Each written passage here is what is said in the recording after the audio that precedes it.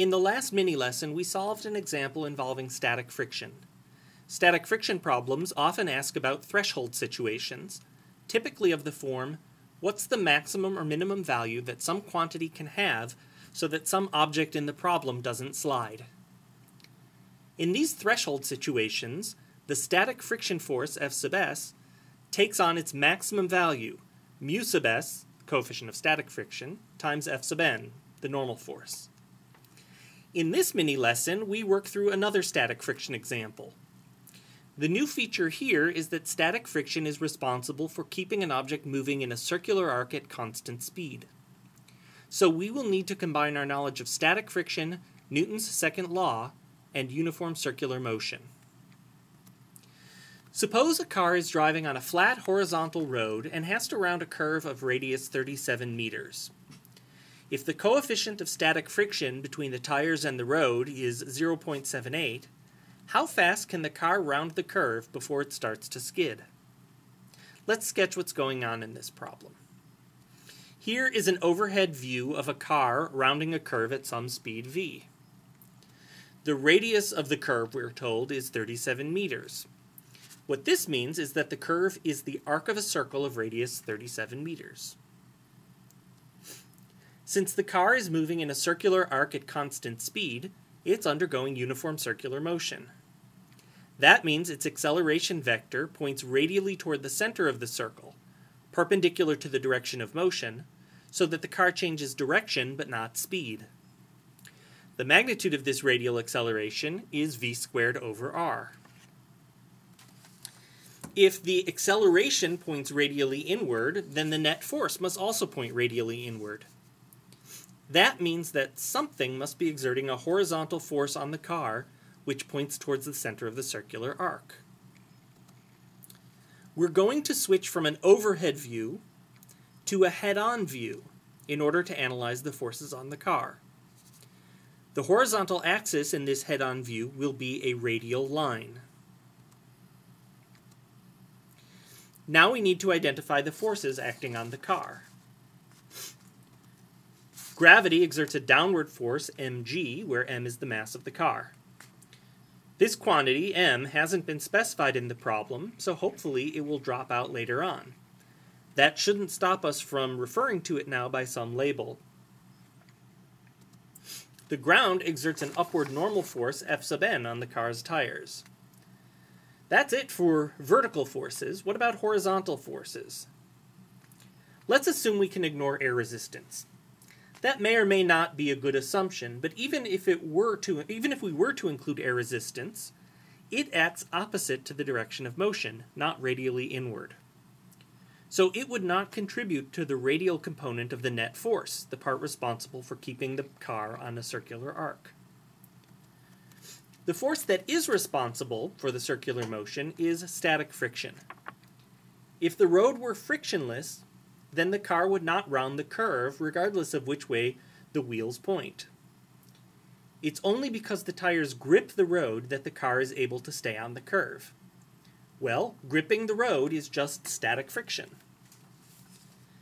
To be completely accurate, there is undoubtedly a component of the static friction force pointing forward. The tires propel the car forward by pushing back on the ground, which makes the ground push forward on the tires via static friction. Once the car is traveling at constant speed, however, this forward static friction force is pretty small, just large enough to counteract the slowing down effect of, say, air resistance.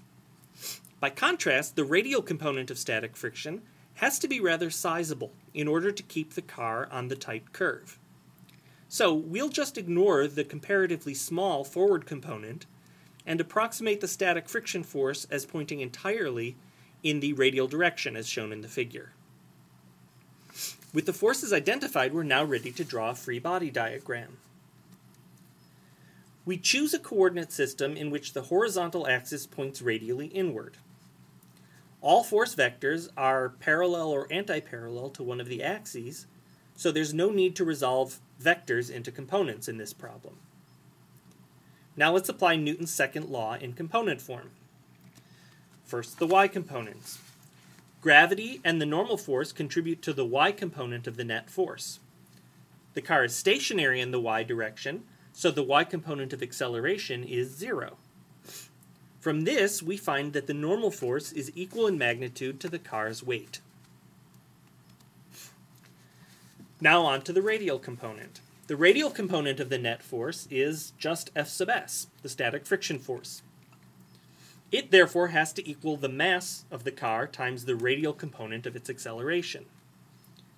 An object moving at speed v on a circle of radius r has a radial acceleration of v squared over r, pointing inward. So F sub s has to equal mv squared over r. The static friction force must be less than or equal to its maximum value of mu sub s times the normal force. Therefore, we conclude that mv squared over r, the static friction force, is less than or equal to mu sub s times mg, the normal force. Solving this inequality for v gives v is less than or equal to the square root of mu sub s times g times r. Notice that the mass of the car does indeed drop out, as we predicted earlier. Plugging in numbers, we find that the speed of the car has to be less than or equal to 16.8 meters per second in order for static friction to remain operative and for the car not to skid. We are now able to answer the question posed in the problem. How fast can the car round the curve before it starts to skid? The answer is 16.8 meters per second, which is 37.8 miles per hour, although it's probably safest not to push it to that limit. The value of solving the problem entirely in terms of symbols before plugging in numbers is that we can now see how the maximum non-skid speed depends on the road conditions and the tightness of the curve. If the road is wet or icy, that dramatically reduces the coefficient of static friction, which correspondingly reduces the maximum speed you can take the curve without skidding. Furthermore, we can see why you have to take tight curves more slowly than gentle curves. A tight curve means a small radius, r, which in turn means a small maximum safe speed. Finally, we can see that the maximum non-skid speed doesn't depend at all on how heavy the car is. It's the same for a Mini Cooper as it is for a Hummer.